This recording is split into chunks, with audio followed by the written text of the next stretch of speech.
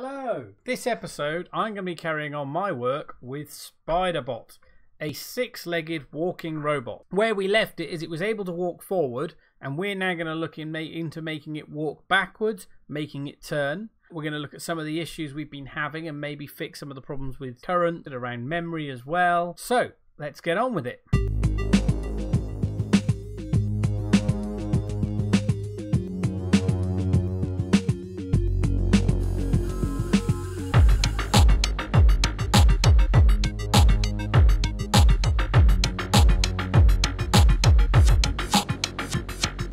So, the story so far.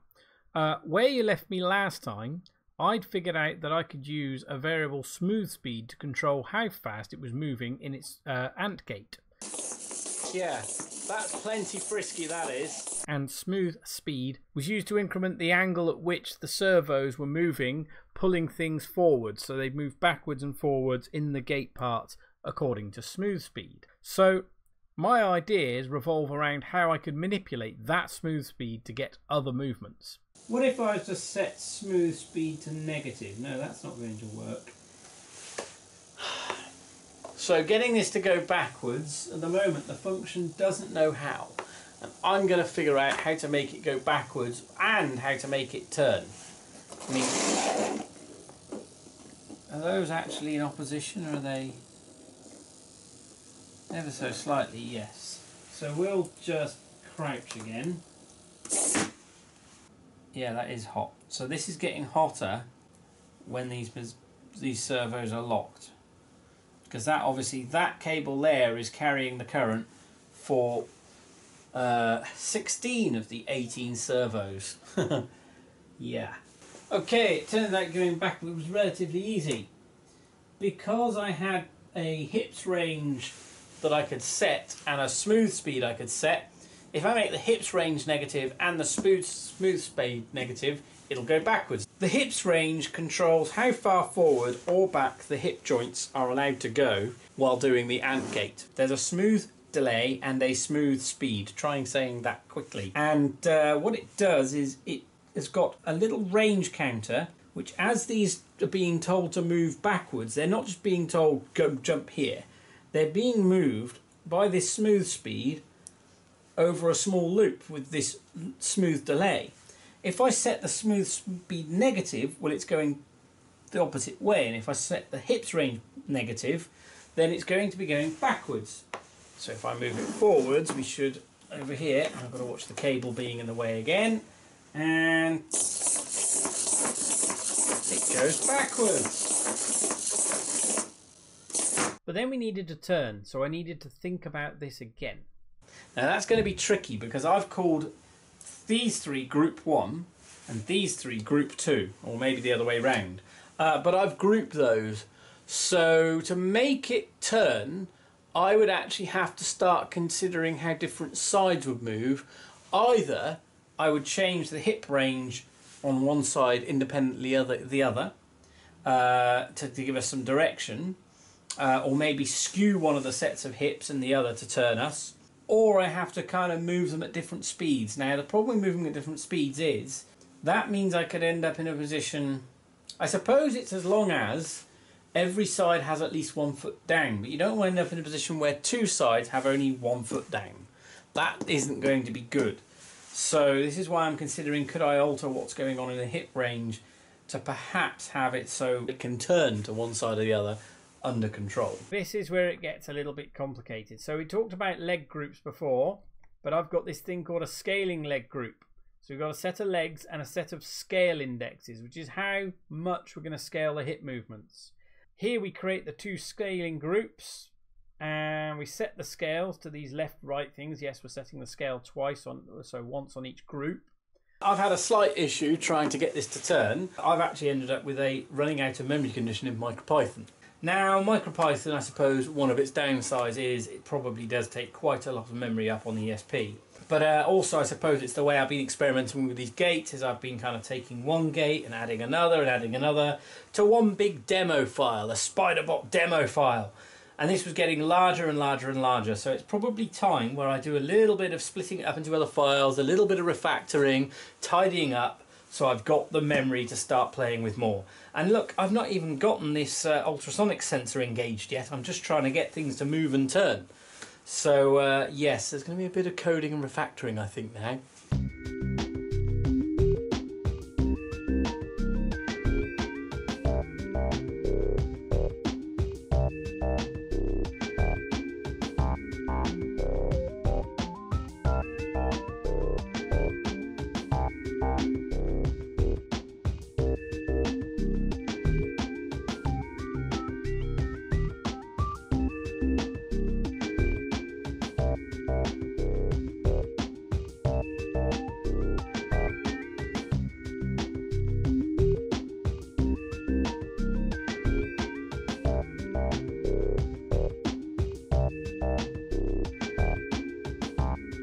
Okay, I've since figured out two things. First, it runs better on carpet than it does on those boards, which is contrary to all the wheeled robots, but it's that way up. And I've reduced my memory and split up files, but my scaling, I'm scaling the whole angle. And that leads to some very, very strange behaviour. You see, these are scaled by their angle, and you notice it's completely skewed. So I'm just going to put it back into a crouch position so it can go back to neutral. So actually I'm going to have to rethink my whole system for positioning, because currently I'm positioning by absolute servo positions where it's 0 to 180, where 90 is the middle. But the thing is, the whole time I've been building this and the whole code premise has been based upon 90 is the neutral position. So if that's the case, what I probably need to do is call 90 0 and specify all the other positions relative to plus or minus 90. That'll make some of the thoughts about what I'm doing easier anyway, but it'll also mean that when I scale these, I get the behaviour I expect. And in this version now, I'm using 90 plus in all of these places, so the neutral position is 0. So you can do this multiplication by this scale. The scale we get here is we've got a list of scales that we can set by the index of the legs. So this is that left, right, left, and right, left, right. They need to use the different scales. Scaling left or right down means you're going to get a movement towards the other side. And if you go negative, you start to be able to turn on the spot, so you reduce that turning circle. So while making everything 90, I was caught by a classic Python gotcha. And I was doing a if hip or if leg or if knee behave in this way. The thing is when everything is referenced to 90, I've got more zeros. So things were not happening because if something equates to 0, well, that becomes falsy. So if it's falsy, you don't get the condition occur. So I had to exchange that if something for if something is not none. And then I can get the behaviour I wanted. So I'm going to set left to 0.2 of where the right's going, and it's going to turn vaguely to the left. And we go into the same sweeping as before, but we're using this group move, which will automatically pick up the scaling, because it's using self to iter, which gets you the scale and the legs. That's quite a big turning circle. What if I scaled it to turn on the spot? No reason why it shouldn't. Oh, it crashed. Hold on. Oh, oops, it wasn't crashed. It had just knocked its power cable out. Oops.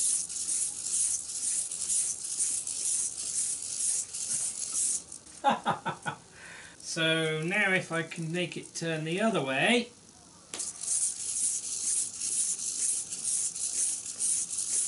It's more or less turning on the spot. Oh, it appears to be treading water there.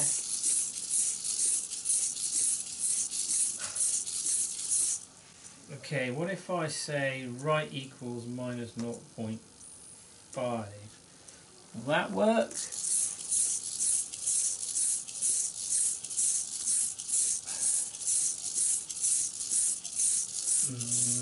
No.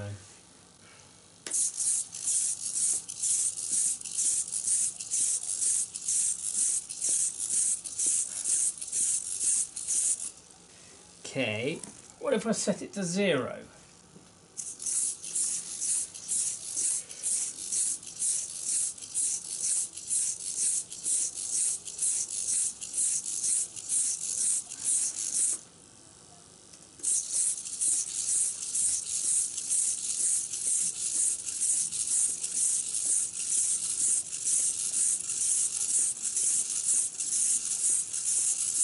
There you go, it's turning right.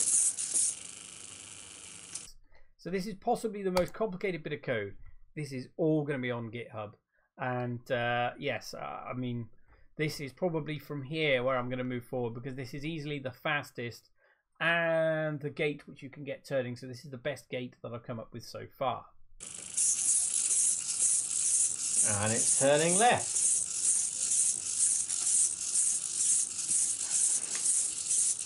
If I take off all scaling factors, it should go straight forward.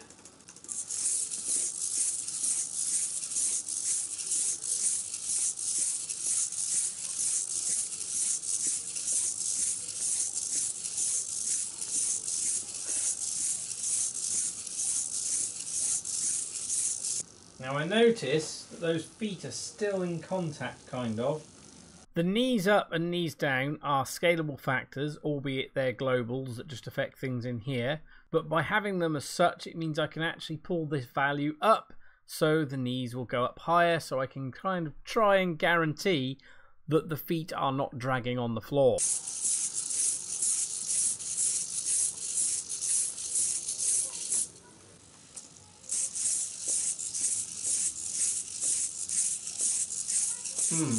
Looks like it's pulling to the left,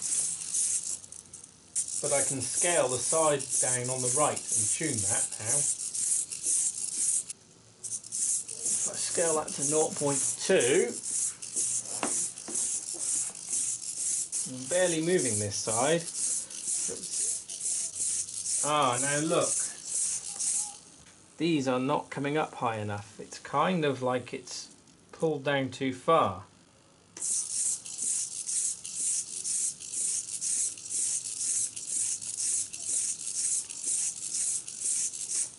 Ouch. Okay, I think it's pulling too much current for this wire, and that's taking out current that should be going to positioning these servos. Yeah, let's go into crouch. And I think if this actually is getting hot, this wire, then I'm wondering if actually you're getting weak servos because of this wire. So I think I need to double this up or find some other way to deal with that. I suppose unless I can find a thick wire that can come from the fact that this tethered power is going into this NodeMcu base. Now it's trying to distribute the current between these and the NodeMcu, but that's also being powered by this 5-volt USB cable. So the power on this is a bit of a mess right now, and that may be why we're getting servos that are kind of slightly weak in pushing where they need to push, and lots of clicking and rattling is because we are low on power. There's just not enough. And the fact that this wire is getting toasty hot. So this power problem, I've decided for now to stop it getting too hot by bodging. So I'm going to use this big thick cable here, and I know it's black and I'm putting it across the voltage. We'll use a more proper thing later, but I'm going to croc clip it from that voltage line there to pin over here. That should hold while I'm testing the gate, and that'll hold until I do a more permanent solution where I'm probably going to be wiring batteries straight into this part. I ended up sticking in this cable for now to increase the current capacity, because I think with 16 servos coming on that one cable you were getting close to 4 or 5 amps, and these little DuPonts are probably only good for about 2 amps or less. So it's game over there. Look, unfortunately, while testing various gates, and actually it's still turned on, I may as well turn it off, we had a catastrophe. One of the legs has plain snapped off right where I thought it was a little bit weak. So I'm sadly a little bit disappointed, and that'll probably have to be fed back to the guys who built this, I suppose, or the place I ordered this from. That's a real shame. I mean, that was just while trying to walk, and even it was getting, you know, nice and fast and a bit more stable, and then, well, this. I mean, unless I wanted to build a quadruped, I guess I need to go and see if I can find a replacement for that. Hold on, there were spares for these in that box. Maybe they knew.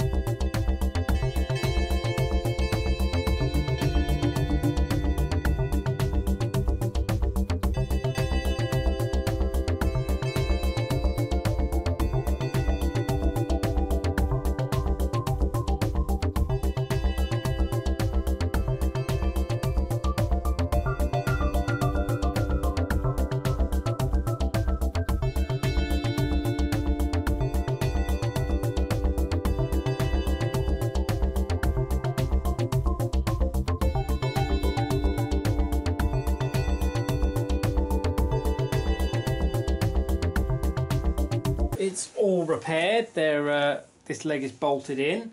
Let's see if I plug it in. And it's alive. And let's see. Okay, it's alive. Should be able to get slightly more consistent left and right with that. It's still pulling to the left slightly, but that's far better. There may be some tuning to be had on these when they're all in their neutral positions as well. I suppose it's back and working and I'm back in business. It is flimsy. That's bent in the middle. I suppose with that little bit of repair and a little bit of change which I'm going to have to make here, I think we've had a fairly good exploration of the gait of the robot now. And we've got it to walk, we've even got it to turn, which is awesome. I mean, you can see here it's kind of mid-stride where it's been turned off. I didn't return it to neutral, which might make putting it in a box slightly more interesting. But I think that's pretty good fun watching that move. So I think my next steps with Spiderbot, when I return to it, I'm going to try and make sure I get some power. And these little spaces here and here are probably perfect for servo power and motor power. And then when I've got actual non-tethered power, I'm going to try and get these to do something. So maybe it can do a simple kind of wall avoiding trick. So I hope you've enjoyed this video, and I hope you've enjoyed watching Spiderbot make its first moves, especially the ant gate. I quite like that. That's my favourite. And if you like this, please subscribe. Thumbs up if you loved it. If you really like this, please go to patreon.com/OrionRobots, where for a small subscription there are various perks, including previews of some of the videos I'm making. You can take part in some polls on what I'm going to do next. And you can support obviously what I'm doing, building robots, making these videos, making my GitHub contributions, being a mentor, and all the little things that are kind of part of what I do with Orion Robots. If you're a speaker of another language or you've time to transcribe, please transcribe these videos for me. It allows people who are speakers of other languages, or people for whom, you know, they're hard of hearing, or even people who just want to see video as a written format and then skip to the good bits. It allows them to do that if there's a transcription. And I'll see you soon in the next video. Go make stuff and be awesome. Bye!